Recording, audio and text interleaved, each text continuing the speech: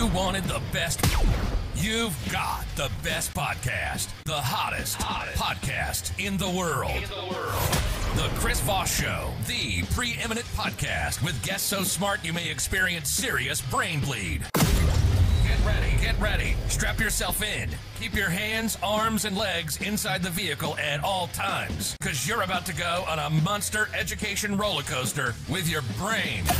Now, here's your host, Chris Voss. Hi, folks. Chris Voss here from thechrisvossshow.com, thechrisvossshow.com. Hey, coming here with another great podcast. We certainly appreciate you tuning in and being a part of what we do. Be sure to refer the show to your friends, neighbors, relatives, dogs, cats, everyone listening to the show and enjoying it.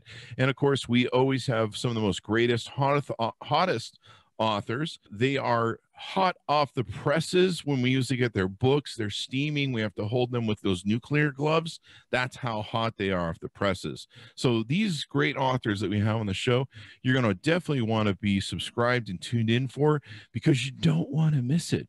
You don't want to miss it. It's the happening thing, the Chris Voss Show Podcast. Anyway, guys, to see the video version of this, go to youtube.com/Chris Voss. Hit that bell notification button.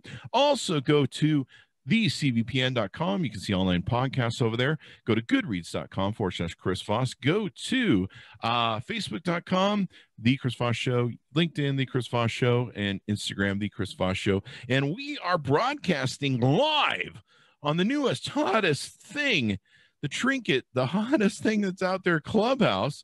We've got Mitchell Weiss on the show with us. He is the author of the newest book, just came out January 19th, 2021, We, the Possibility, Harnessing the Public Entrepreneurship to Solve Our Most Urgent Problems. He is new to us on the show, first time. He's the professor of management practice on the Entrepreneurial Management Unit of the Richard L.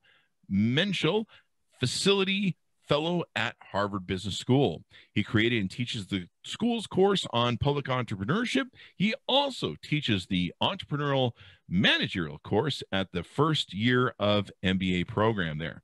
Prior to joining HBS in 2014, Mitch was chief of staff and a partner to Boston's mayor, Thomas Menino. During his time, he co-founded the Mayor's Office of New Urban Mechanics. Welcome to the show, Mitchell. How are you, my friend?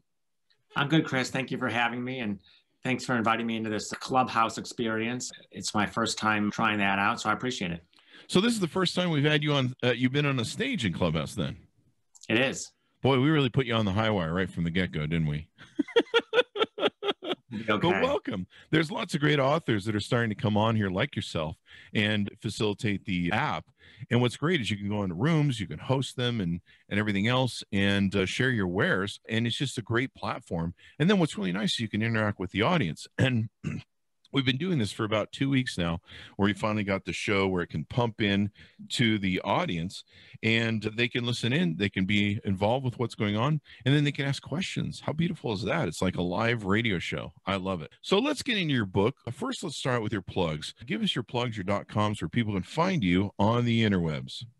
You can find me and more about the book at wethepossibility.com. Of course, the book is available anywhere you buy books, online or offline. I'm also on Instagram at We the Possibility. Any of those places would be great. And Mitchell, what motivated you want to write this book? Well, much of it came out of this episode that occurred while I was chief of staff to Tom Menino, as you alluded to. It was then when Boston's best day of the year, Patriots Day, was shattered in 2013. 2 bombs blew up at the finish line of the Boston Marathon, ended lives, upended lives. And one of the good things to come out of all those horrible things, that horrible tragedy, was this generosity that started to flow in from around the world. Everybody wanted to give, they wanted to help, they wanted to send money. And so the question came up, well, how do we collect and distribute that money? Well, Chris, the answer is that in most instances where that happens and other horrible tragedies here in the US, is that the big local established institution in town, often a big community foundation, collects and gives out those funds. That's what had happened after Columbine, after Sandy Hook, after so many other episodes. But we knew that that was actually quite slow, that had been well over 100 days since the horrible shootings at Sandy Hook, since those kids had been killed, and not a penny had made it to their families. And that money was never going to bring their kids back, but it was intended for their families. And so we decided we were going to start our own new fund in government and with private partners. And we were told by the head of our foundation, you can't do that. You'll raise less money. You can't start something new. We did. We started that the next night on a PayPal account in a post office box. And a year later, we collected and distributed, by the way, $60 million in 75 days. It was the fastest relief effort of its kind in the history, I think, of our country. And a year later, two survivors asked me to tell them a long version of that story. And I said, it's not my story to tell. I didn't get hurt. I didn't save anybody's life. They said, you have to show people government can do new things. And so, Chris, I was left with this riddle, which is really the riddle at the center of the book, which is, well, which is it? Government can do new things or government can't do new things? Is it what the survivors had seen and experienced? Or is it what, honestly, the foundation had said and it was often right about, or what most of us have experienced, which is things don't get better, things don't change. And so that really, Chris, motivated me to write the book to try to answer the question, can we solve public problems anymore? And in particular, can government do new things? That is awesome, Sauce, and quite extraordinary. Were you an entrepreneur before you got into government? I've been entrepreneurial my whole life, I like to think. I remember as a kid starting a little flavored, not a real, but a flavored butter company with my brother and a friend of mine. I had helped run a social venture. I had worked, before I was chief of staff, I had worked in government and was an entrepreneur inside government. I had been involved as an entrepreneur in many ways, and I try to invite people to think about entrepreneurship broadly. You don't have to have started the latest, greatest tech company to be an entrepreneur. And so, yeah, I was an entrepreneur, and part of writing this book was to try to invite people who had that interest in entrepreneurship and also in public service to see how they could marry those things up. So would you say the large arc of the book is how government can be better and how it can be more entrepreneurial? It's about, yes, it is, Chris. It's about, and the answer to those questions about how is to undertake this giant shift, which I write about in the book and then sort of lay out how we might do that and who might do that. But this giant shift is towards what I call possibility government. And possibility government is the pursuit of new and novel programs and services that might only possibly work, which means they probably won't work. And so you must be thinking, well, like, why would you suggest that right about now? And the last thing we need are programs and services that might only work and probably won't.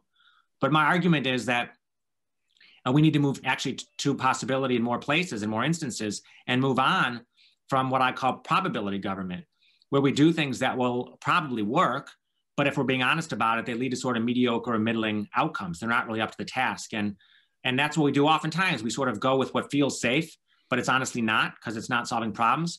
We avoid what feels risky, although honestly it doesn't have to be as risky as we make it out to be.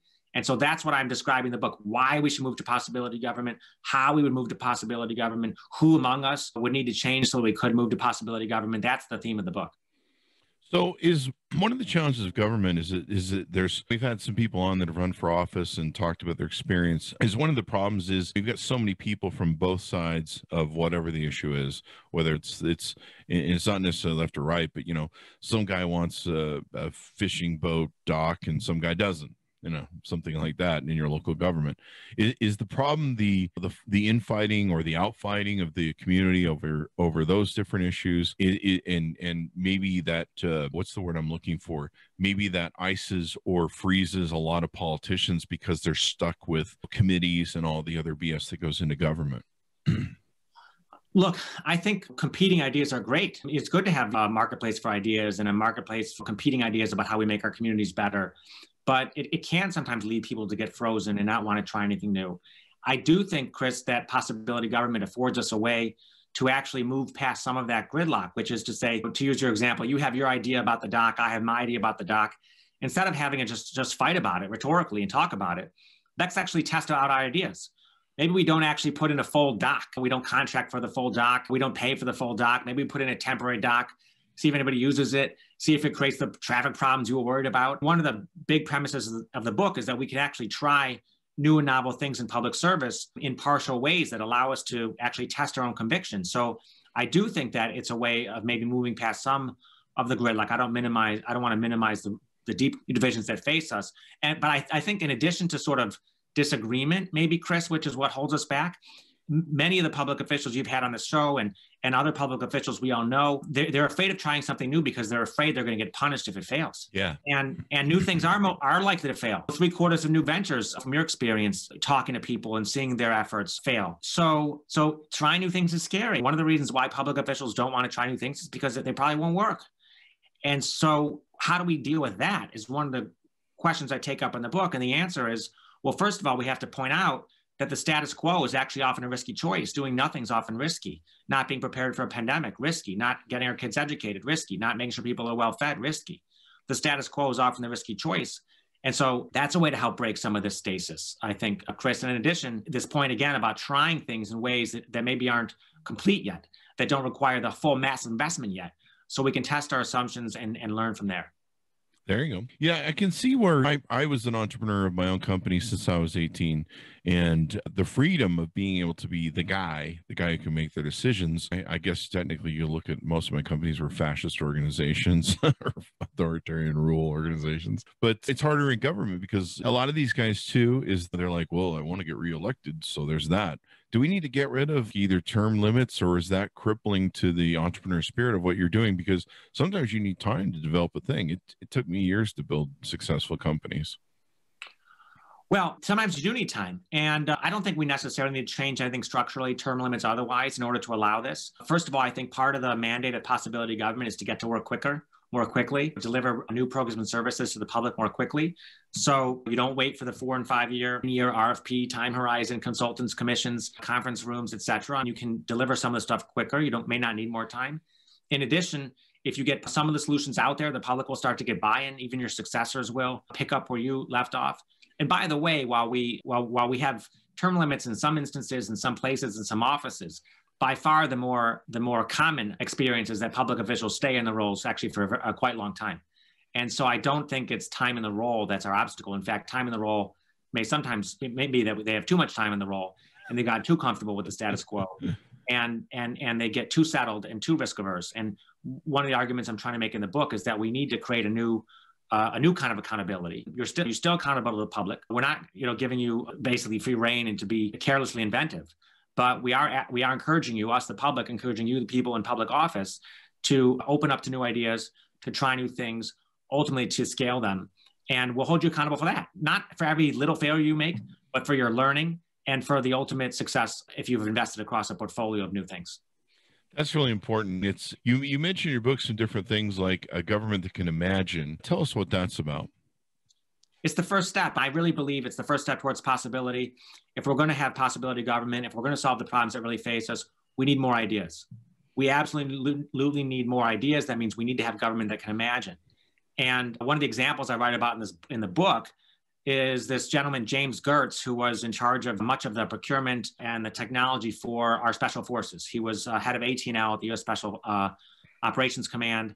And he was in charge of making sure our Navy SEALs, our Army Rangers got the equipment they needed to do their warfighting, and felt like even with all the apparatus of the U.S. DoD, the $700 billion plus budget, all the big private companies, Raytheon, Boeing doing R&D for them, DARPA, right, some of the most advanced minds on the planet researching for him, that he wanted more ideas to come into his organization, into Special Operations Command, in order to make sure that we weren't surprised by the future, that we were ready for the future, that our warfighters could compete with people around the world who were opening themselves up to new ideas from outsiders, to the internet, et cetera, et cetera. So he creates this thing off base, basically, called SoftWorks, to try to be a bug lamp for new ideas. And I think so many other public servants in so many other contexts need to open up to new ideas. They need to basically look to action to generate some ideas. Sometimes you need to do stuff to get ideas. They need to look to outsiders to get ideas. It's not just the experts inside governments that have ideas. I write, if you'll permit me, Chris, to share a second example, I write in the book about Jimmy Chen, who started a company called Propel to help Americans of low income get better access to food stamps and the things. And he starts to build his company by actually waiting himself in line for food stamps, even though he's not eligible, by sitting in living rooms and talking to mothers of kids on food stamps, even though Jimmy has no kids. Why? He's waiting in line and sitting in living rooms looking for insight.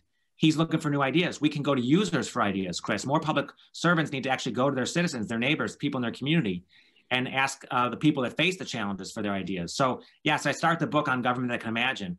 If we're going to solve the problems that face us, we need to start with more ideas.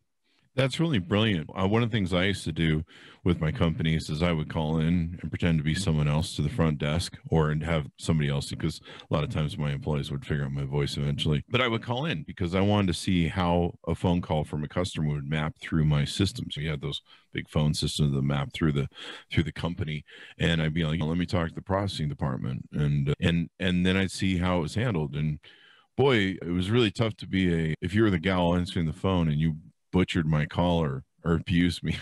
It didn't last long. I think someone got fired over that or moved one time when I called in, and just an awful response from them. And I was just like, seriously?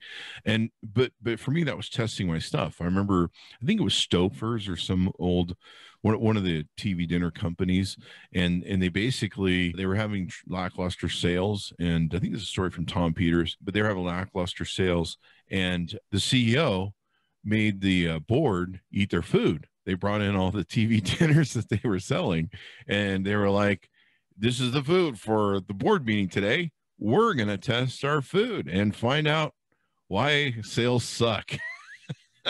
And they found out really quickly. They're like, this is awful. Why would anyone want to eat our product? And so I think, yeah, government needs to do that. They need to get out. They need to talk to the people. All government is local when it comes down to it. And I think that's a brilliant idea. Get out behind the desk, find out what people are struggling, go into your communities, maybe tour the parks where people are living in tents and different things along those lines. And not just for the problems, but also for the solutions, right? Go and ask, when you're there in the park and seeing how they experience it. Don't just see that, oh, they're experiencing it in ways you didn't envision, but then go ask them what kind of program would be helpful here. Go invite them to help create that programming. There's this very famous scholarship by Eric von Hippel and others that points out that users drive so much innovation. Some 80% of scientific instrument innovation was driven by the users. We can go to our public and invite their ideas for solutions. I love this mayor of St. Paul, Melvin Carter, the mayor of St. Paul, Minnesota, who on his inauguration to become mayor, people are celebrating, clapping. He says, don't clap if you're not going to help. He's exhorting them to be a part of the solution too. So I think we have to go to the public for new ideas, not just understanding what the problems they face are, but trusting, believing deeply they also hold the key to their solutions. Yeah. One of the other things you talk about is government that can try new things and a government that can serve many. Do you want to break those down? Yeah, I mean, the trying is perhaps the hardest part. Going back to the earlier part of our conversation, it maybe isn't the first instinct of people in public office to try new things that are probably going to fail, but it's absolutely necessary. We need government that can try new things. If we're going to source all these new ideas, we're going to get some really good ones. We're also going to get some not good ones. Let's be honest about that. And so you need a way of sorting that out. You need a way of sorting the good ones from the bad ones. And so there are methods that have been used honestly for centuries as part of the scientific process, adapted into entrepreneurship, described by Eric Ries and others as lean startup. There are methods for trying new things and learning along the way. I tell the story of in the book of this amazing woman, Gabriela Gomez-Mont, who leads the R&D lab at the time of the Mexico City government. She's one of 12 or 13 people among a city government that employs 300,000, believe it or not. But that government, that city had no comprehensive map of the 30,000 buses, street buses, minivans. And I actually tell the story of going down to Mexico City for the first time and asking about how to get from where I was staying to where her office was by bus, and that there's no great way to find out. And she sets about with her team and with partners figuring that out. But they do it in a series of essentially stage experiments, a series of stage pilots, each time learning one new thing. Will people come and contribute their time to building the map? Will the technology we've adopted work? Will the data remain alive and sustainable? Will anybody use this? And there's a method to try new things that doesn't inherently demand that government take more risk. It's about how do we try riskier things without taking on more risk.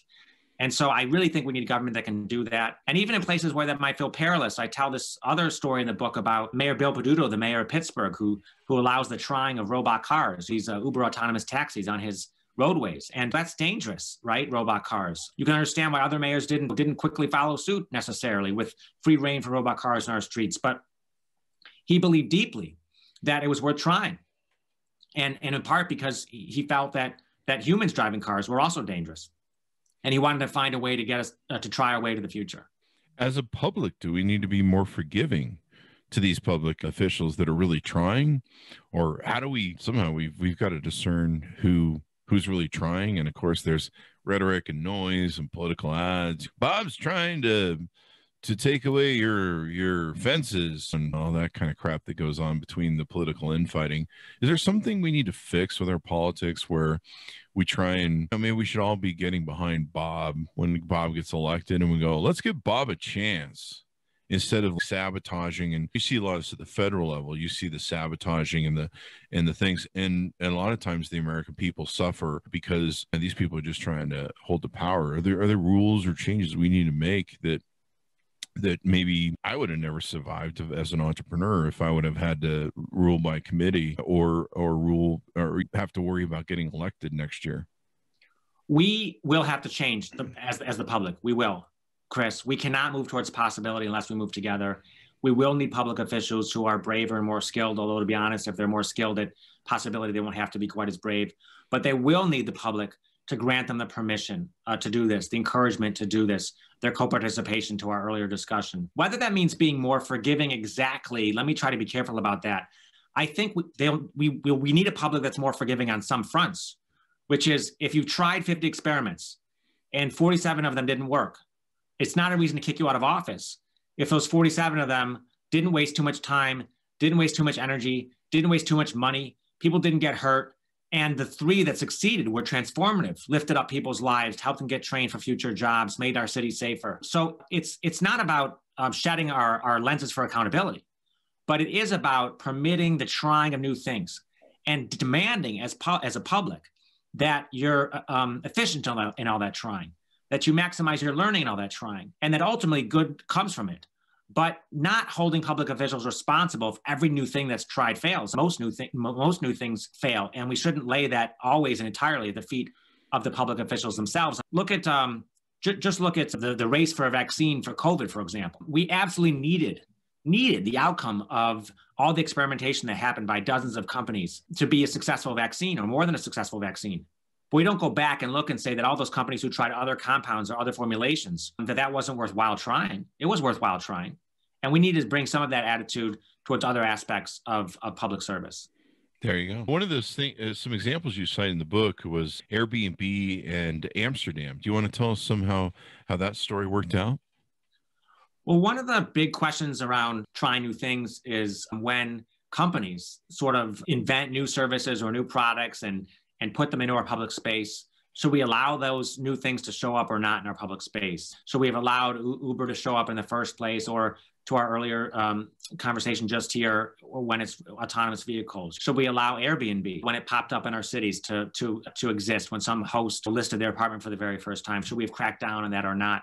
As we look to the future, Chris, as whatever new thing is coming, robot delivery drones and flying taxis and all the rest, should we allow that stuff to show up in our communities or not? It's the question I tried to tackle in the book, and it's one that was informed by my experience studying and watching the unfolding events as Airbnb grew in Amsterdam. And just the quickest version of that story is that Airbnb, of course, first just starts because that's what happens. A host lists an apartment in Amsterdam and goes unnoticed for a while, but then gets noticed, and then there's a threat of a crackdown. And the people at Airbnb, Molly Turner in my book, who was there at the time, are worried because, oh my gosh, this is supposed to be one of the most permissive cities on the planet. If we can't succeed in Amsterdam, this is going to have huge ramifications for our success in other European cities and other cities worldwide. And so what transpires, and I won't go through all the detail, is this sort of dance between Airbnb and Amsterdam about what's going to be allowed in Amsterdam, about what Airbnb will do to make sure that Airbnbs stay safe and fair and equitable in Amsterdam, about Amsterdam allowing some of that testing and then pushing back on some of that testing. And the story I think it tells for us is something I picked up while I was uncovering this for myself, which is a story of what the Dutch call gedogen. It's their word for tolerance. And I think we need a kind of innovation tolerance. In some instances, not every instance, when the new thing comes to town, I do think it's worth tolerating it and laying our hypotheses on the table and not turning a blind eye to it, watching how it unfolds, layer in some regulation as we need, but not immediately cutting these things all off at their very first instance. The other example you cite in your book is a opioid ravaged Cincinnati trying to deal with its issues, and a hackathon being used to create solutions. Give us some examples of that. Yeah, so this was obviously a very sad story. Opioids were decimating in many instances the communities in and around Cincinnati, Ohio, and other communities, of course, in the United States, and giant epidemic. And a former student of mine who was from the area decides to go back and to want to help. And she organizes a week-long event called Hacking Heroin to try to deal with this. And honestly, Chris, I was like, well, what kind of solution to a giant epidemic is a hackathon? That seems pretty superficial. That seems pretty, that's like the height of entrepreneurial hubris, right? We're going to have pizza and stay up all night with beer. Right, and we'll solve some giant problem. And I begged her also, please don't call us hacking heroin. That sort of accentuates the problem. But she had a wisdom that I didn't, which was she wasn't pretending to solve the addiction problem in Cincinnati. What she was doing was creating a doorway, a pathway for people in Cincinnati who had not been involved yet in this issue. Designers, software engineers, the sort of weekend warrior types who are wearing their khakis on the golf course or a P&G, and come in and work on this problem, bring your skill set to this problem. So it wasn't about solving the problem over the course of the weekend. It was about destigmatizing it. And it was about this giant invitation to outsiders. And again, a lot of the ideas the outsiders are going to have are going to be not great. If you don't include people who have expertise, like the EMS workers and the doctors and the public health workers and the people who face addiction themselves and their family members, then definitely you're going to get a bunch of bad ideas. But along with all those bad ideas, if you will, you're going to get one or two good ones. And of course, that's what happened with her hackathon. And one of those ideas, which was really about pairing up in real time resources for treatment to people who needed it, to my knowledge, persists to this day. There you go. It's really interesting where government thinks from we sit in committees and then we sit, we have daises where the public comes and speaks, but you bring a lot of different things. How much have you found in your experience with government that they're going to embrace your ideas? Or since you published the book, how much have you found where people are more responsive in government to go, maybe there are some new ideas, maybe there's some new ways to go around it? Or do you outline in your book different ways that people that are in government can do more, be more responsive? Well, in many instances, although not in every instance, and so I want to tell you about that too, but the response has been amazing. And public officials tell me, thank you for reminding me why I do this. Thank you for giving me a language to describe what I have been doing. Thank you for giving me a way to sort of tell the rest of our team, the rest of our organization, how we can go chase the future, how we can solve problems anymore. Thank you for reminding us ways of going to our public, of trying new things that aren't inherently more risky. So the response at all levels of government has been really gratifying. And by the way, all around the world. I guess one of the side effects of living in Zoomland is that we can have this conversation in India and Singapore and the United States all in the same day.